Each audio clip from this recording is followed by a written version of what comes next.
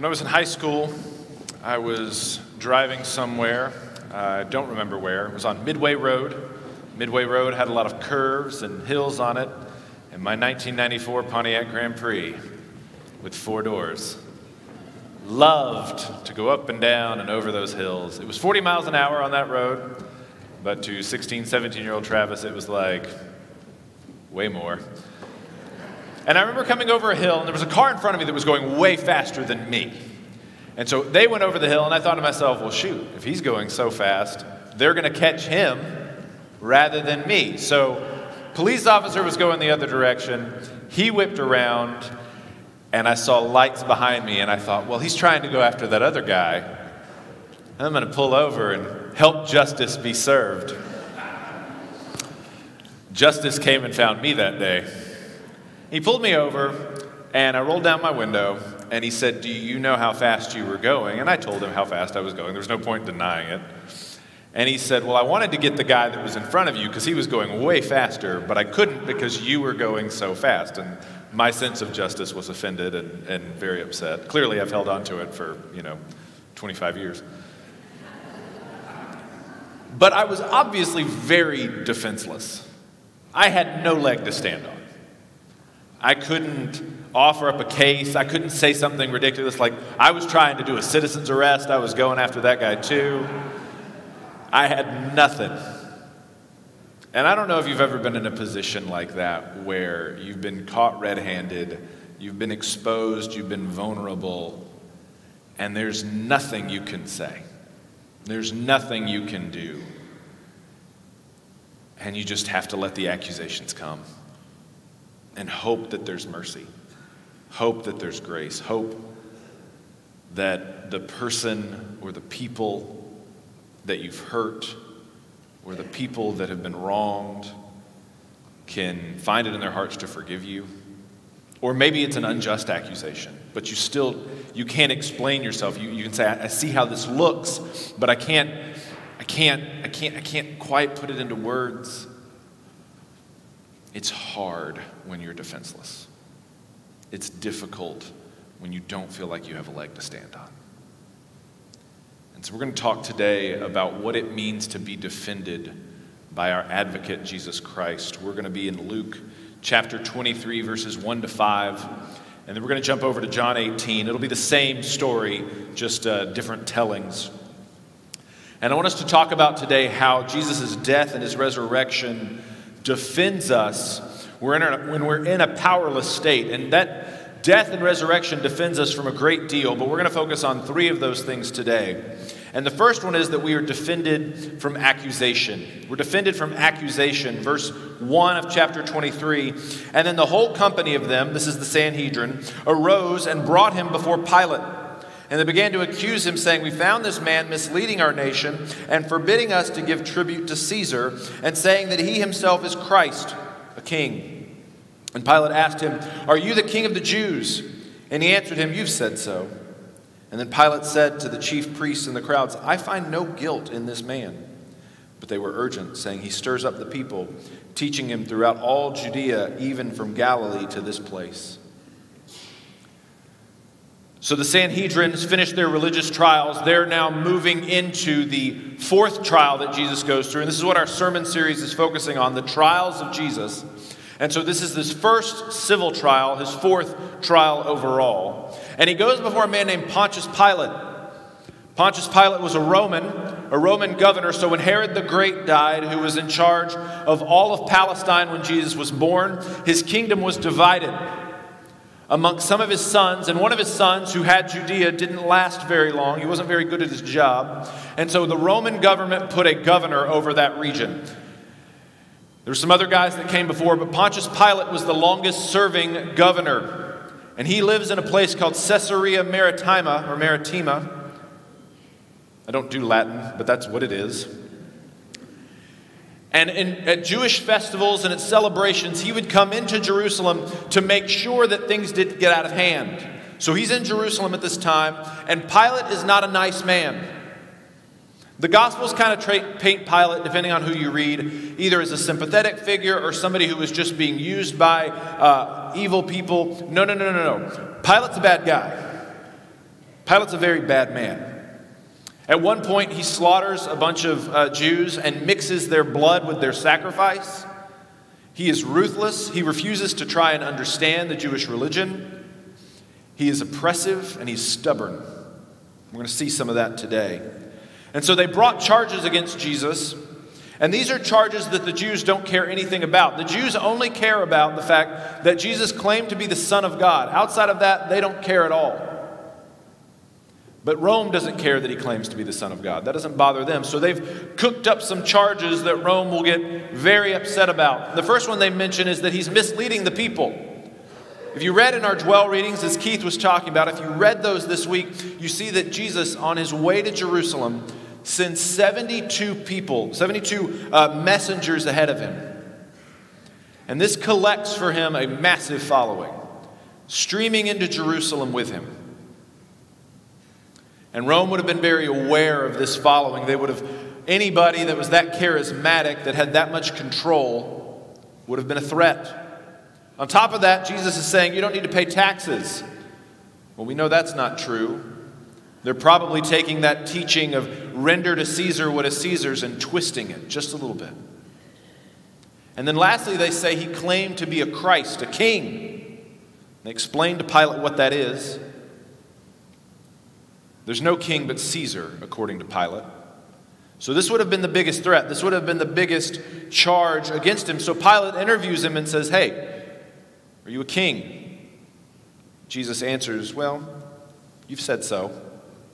That's the way you put it.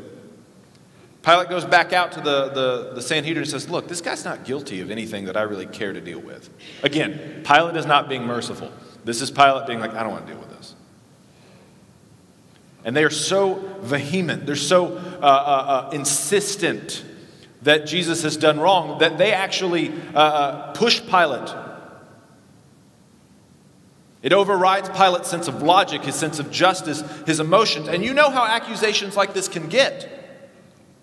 When people believe so intently, when people are so angry, when people are so hurt, they can take something very small that might have some truth in it and explode it out into something that's way bigger. And when you're the object of that accusation, when you're attacked like that, you can feel disarmed. You can be like, where did that come from? Maybe you've been at a Thanksgiving dinner where somebody just blew up. It's great because it gives you something to talk about on the way home. Like, man, did you see Uncle Bob just go off? The thing is, these accusations against Jesus are based in truth. Is he leading the people? Yes. Is he misleading them? No. Is he the Christ? Yes. Did he talk about taxes? Yes. Did he tell them to not pay them? No. Is he a king in the way they understand kings? No. Usually when we're accused, there's some nugget of truth in there. There's some kernel of truth in there. Sometimes accusations against us are very blunt and direct. You hurt my feelings. You said this. You forgot to do that. Sometimes it's a question. Did you forget to pick up the kids? Oh my gosh. Yes. Yes, I did. They're learning resiliency. They're fine. Sometimes it's hyperbole. It's an exaggeration. Did you eat all of the ice cream? No, there is a scoop. Still here in the cart. I didn't eat all of it. I started at half. There is a scoop. You always say that. I don't always say that. You never remember these things. Remember some of them. Accusations are difficult to defend against. I want us to see how Jesus defends himself here. He does two things. The first thing he does is that he's silent. He's silent. He doesn't try to talk over his accusers. He doesn't try to address them. He doesn't try to defend himself. Nothing. Now, I hope you know Jesus well enough at this point to know that Jesus is rarely ever just silent. I have a hard time believing that at the end of the Garden of Gethsemane, all the way up to the cross, Jesus never prays. I have a hard time believing he's just sitting there being like, all right, we got to get this on. Yeah, this is how this is supposed to work. All right. I think Jesus is in prayer still. I think he is speaking with his Father. I think he's praying that God would strengthen him. I think he's praying that God would help him to absorb this. I think that he's praying that God would forgive his accusers. We know he prays for forgiveness for his accusers later on. I think Jesus is praying. He's silent, but he's not silent. When you are accused, do not rush to defend yourself. Rush instead to the throne of God. Plead your case there in the highest court. Say, Lord Jesus, hear what they're saying about me. And he'll say, I know they said things like that about me too. Jesus, some of it's true. Yeah. And that's the other thing we have to do. You've got to admit the truth. You've got to admit the truth. That's what Jesus does. When Pilate says, you're a king, he's like, yeah, you can say that. It's not the way you understand kingship, but yes. When we're accused, we have to admit the truth. We got to own up to the truth of things. When somebody says, you always do that, or you never do that, be like, oh, okay. That is a fair accusation, in that it is a regular problem that I have to do this, that, or the other. But let's be honest about what's going on. Own up to the truth. Any follower of Jesus should always be on the side of truth, even if it indicts themselves, even if it gets them into trouble. Be on the side of truth. So we're silent and we're truthful. But if Jesus is just your example when accusations come, he's going to be very little help to you. Because the two greatest accusers that you have can't be handled like that. It doesn't work like this. Because the two greatest accusers that you have come against you are Satan and your own conscience. Satan and your own conscience. And what happens is Satan, his name literally means accuser. His job, his joy, is to stand before the throne of God and say, look what they've done. Look how they rebel against you. They deserve death. Destroy them. Get rid of them. And our consciences often chime in with him, right? Oh, God, he's right. I do rebel against you. I am kind of mean. I am kind of cruel. I am lustful. I am this. I am that. And what happens is our natural tendency, because we love to defend ourselves so much, is to rise to the occasion, to defend ourselves in the same way we try to defend ourselves against people. We say, well, God, you know what? That may have happened, but look, I did the dwell readings this week, and I prayed like 3 times outside of food times. And I went to church this Sunday, and I even went to Connect Group. And have you heard that guy teach? That's a joke. I'm sure you're all wonderful teachers. Jesus, look at all the good stuff I've done, and this is a cardinal mistake that you make. Because how insane would it be for me to walk into a courtroom where I'm on trial and just start talking and be like, hold on a second, Judge, let me tell you about all the good things I've done. Yes, officer, I was speeding on Midway Road, but let me tell you about all the good things that I've done this week. That's not how the courts work, y'all. That's not how they work. You don't understand, if you do that, and I'm not a lawyer, but you don't understand the jurisprudence that goes on inside the courtroom. And to go into the courtroom of God and say, God, look at all this great stuff I've done. You're out of order. You don't understand how the courtroom of heaven works. But you have an advocate that does. If we had a lawyer on retainer, how silly would it be for us to take our own cases and try them ourselves? What a waste of money. You have a lawyer on retainer who's bought with his own blood. And we choose to just try and handle things ourselves. What you must do is the exact same thing that I said to do earlier. Be silent. Trust your lawyer, Jesus Christ, who died for you, and admit to the truth. Go to him and be like, Lord Jesus, what they're saying is true. What my conscience says is true. But because of you, I am made right. Because of you, I'm forgiven. Not anything that I've done. Will you defend me? And he says, yes, I will defend you. I will defend you. But oftentimes these accusations that come against us, like I said, we try to defend ourselves. And when that doesn't work, we try to look the part. We try to look innocent. We don't want to look guilty. And this is another thing we need to be defended against. Hypocrisy. We are defended from hypocrisy. Look at John 18. John 18. It'll be up on the screen as well. John 18:28 says, "Then they led Jesus from the house of Caiaphas to the governor's headquarters. It was early morning. They themselves did not enter the governor's headquarters so that they would not be defiled, but could eat the Passover. And so Pilate went outside to them and said, 'What accusation do you bring against this man?' And they answered him, 'If this man were not doing evil, we would not have delivered him over to you.'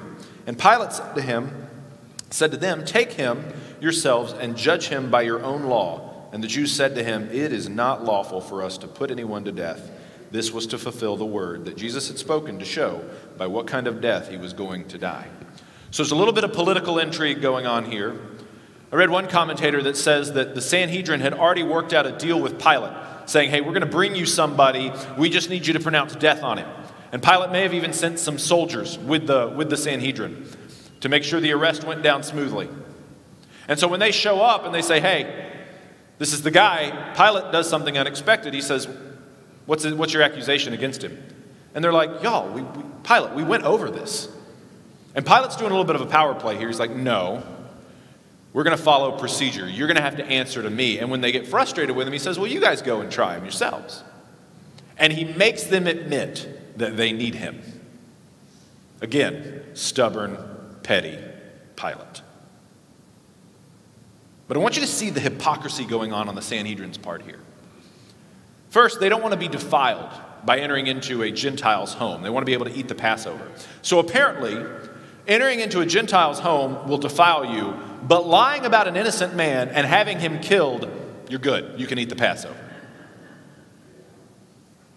Secondly, they're talking about Jesus. Remember the accusations that were leveled against him in Luke. Those are the same ones leveled here. It's the same trial. Misleading the people, refusing to pay taxes, claiming to be a king. Get rid of Caesar. Those are all the things the Sanhedrin wants. They want their own kingdom. They want to get rid of the king. They want to get rid of Caesar. They don't want the people to pay taxes. And they're misleading the people against Rome and against God. And this is hypocrisy. Doing one thing, looking like one thing, when inside or behind closed doors, you are something else. Hypocrisy is a defense mechanism. We are afraid to be exposed. We're afraid to be vulnerable. And so we put on this armor of looking a part. You ever see chameleons, stick bugs, animals that function with camouflage? Hypocrisy is a form of camouflage. But I don't think we think about, one, why? What damage does it do to me to be a hypocrite? I don't think we think about that at all. And I don't think why we're susceptible to it. Let's talk about what damage it does first. I was listening to a sermon this week by an early 20th century preacher named Gerhardus Voss. He's Dutch. And he talked about how young people, young adults, teenagers, kids, are so stinking optimistic all the time.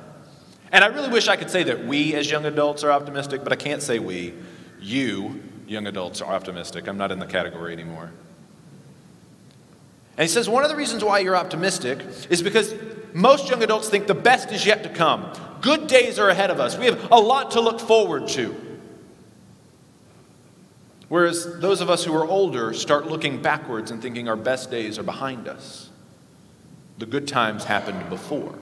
And what hypocrisy does to us, the damage that it does, is it makes us long to have short-term good days ahead of us. We want real, tangible good days. So we mortgage the eternal hope of God that we have, not in a salvation sense, but in an efficacious sense. The effectiveness that having hope in Jesus does for us, the way it helps us live and serve and rely on Him.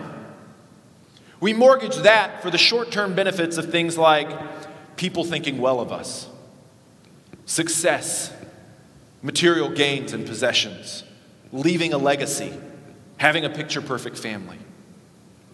And we keep trading on it and trading on it. We think hope and happiness are found in those things, and we mortgage it against the eternal hope that we have in Christ. And then what happens?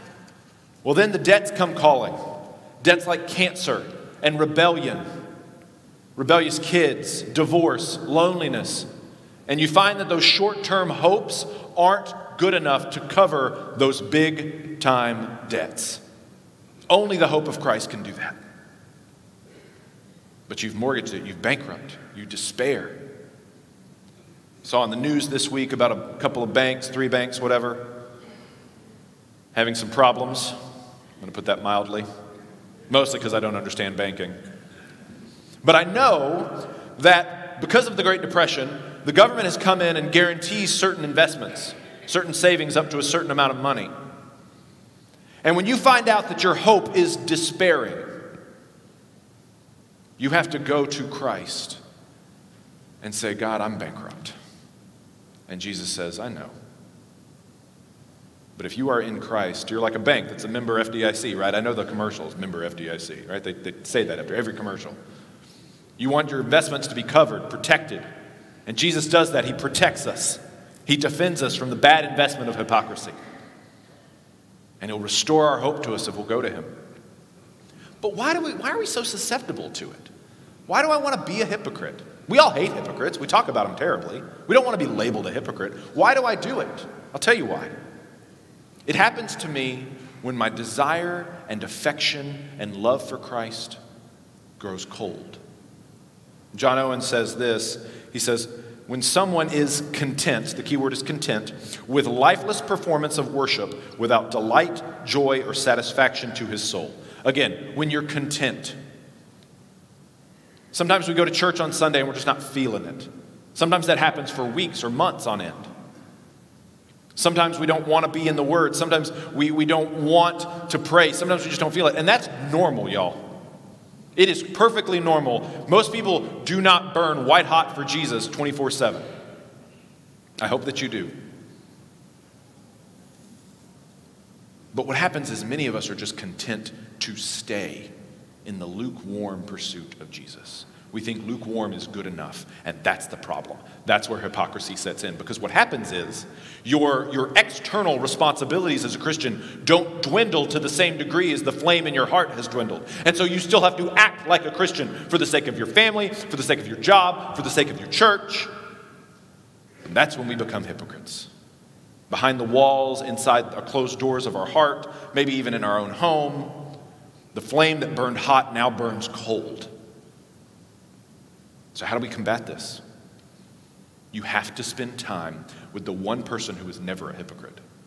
You have to spend time with Jesus. You have to go to him and let him rekindle that flame for you. Jesus was never a hypocrite. He was consistent inside and out. When your relationship with a significant other grows cold, typically we try to go on dates, we try to salvage it, we go on marriage retreats. So it is with Christ. We must spend time with him. Do the dwell readings, be in prayer. And you might say, hey, the dwell readings, that's just checking a box. Sometimes checking a box is all you can do when life is throwing its stuff at you. Maybe we should have some faith that God can take, if God can take 5 loaves and 2 fish and make a feast, I bet he can take a passage read for checking a box and make it a feast for your soul.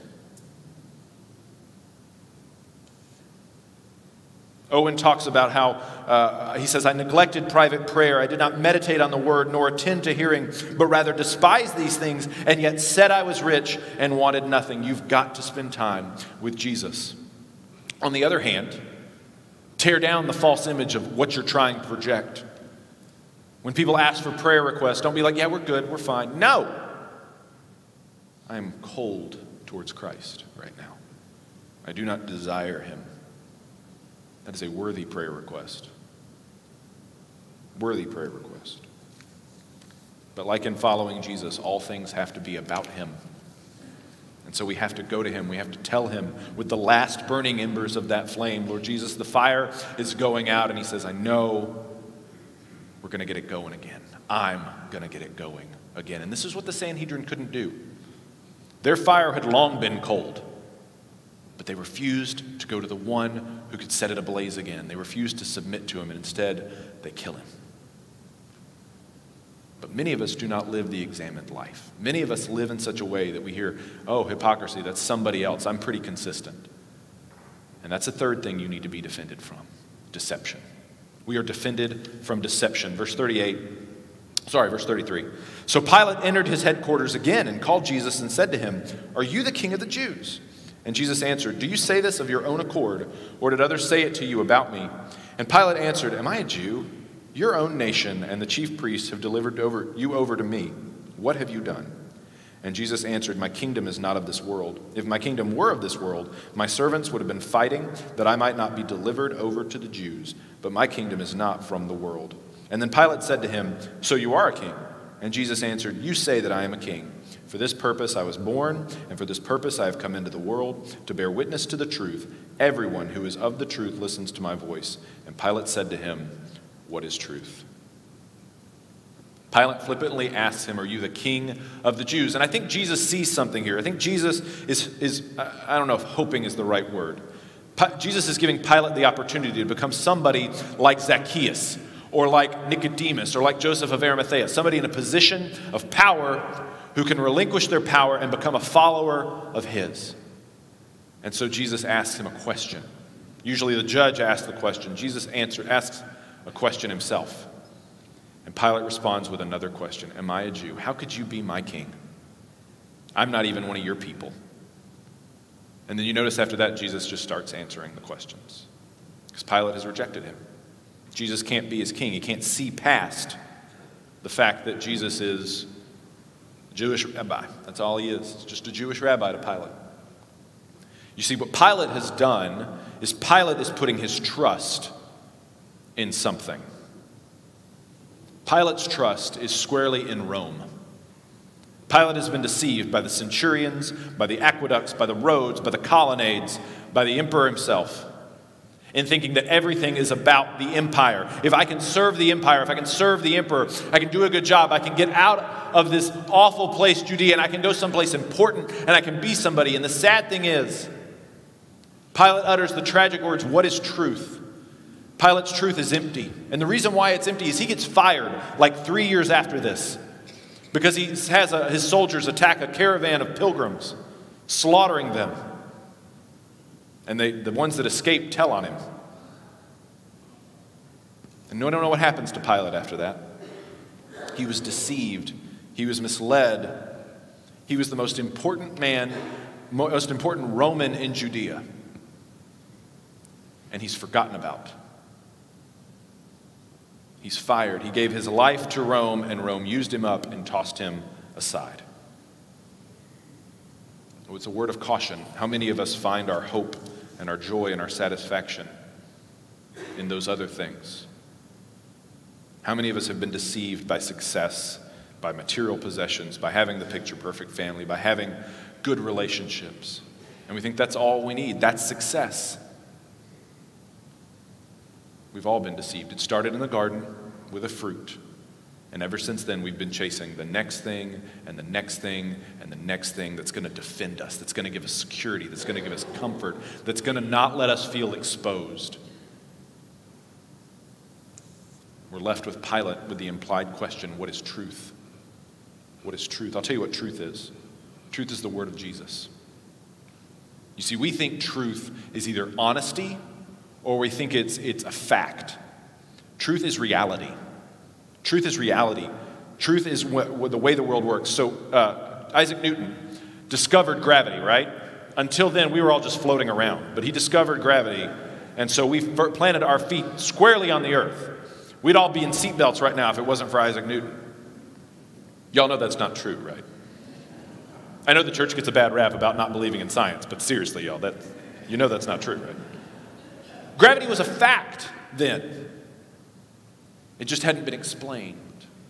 Just because you don't understand something, just because it doesn't make sense, just because it doesn't seem to work the way the world works, doesn't mean it's not truth. Anything that Jesus says, anything Jesus is, anything scriptures say about Jesus, that is the truth. And so we forgive people because Jesus says to. We apologize and seek forgiveness and confess because Jesus says to. We give beyond the means that we're comfortable giving because Jesus says to. We sacrifice for each other because Jesus says to. And the world says no. Greed and vengeance and stubbornness and productivity, that's reality. No, that's deception. And I know some of you are sitting here thinking, Travis, you work at a church. You don't know how it is out there. Forgiveness and mercy might work here, but it doesn't work out there. Well, guess what? You've been deceived. Because, yeah, vengeance and stubbornness might be the way to survive out there, but it's not the way to thrive. The way to thrive is through love and compassion and mercy, through following not just the teachings of Jesus and not just the example of Jesus, but trusting him to cover you even when those things seem to fail. What did we sing? We sang about, do not fear the one who can kill the body, because Christ's word endures. The truth endures. Will you give your life to him? If you've never done that, will you recognize that his death, his burial, his resurrection is there to defend you from accusations you have no hope of defending, to defend you from this temptation we have to chameleon into a hypocrite, and to defend you from all the lies that are out there. It is Christ and Christ alone. He's the only one who can defend you. Otherwise, you're left to your own devices, and you might as well be defenseless. If you have come to Christ, then you've got a lawyer on retainer, and he's the best there is. You need to go to him. You spend time with him. You need him far more than you think you do.